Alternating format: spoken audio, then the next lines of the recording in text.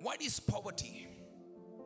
Poverty is not what is in your bank account. No.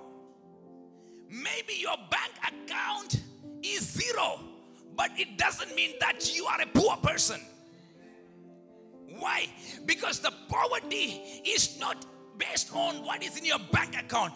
Poverty is in your mind.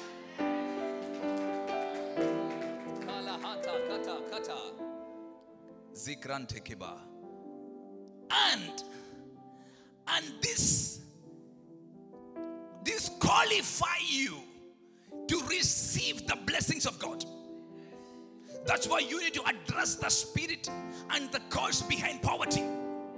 The moment I told you the real power generates where? In your mind. Your mind is the power source, I would say, for you to progress. Your mind is the place where you can decide.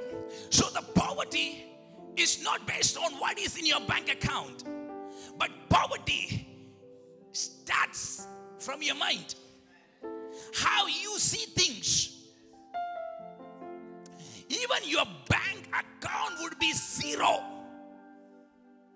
but you can be rich in your mind.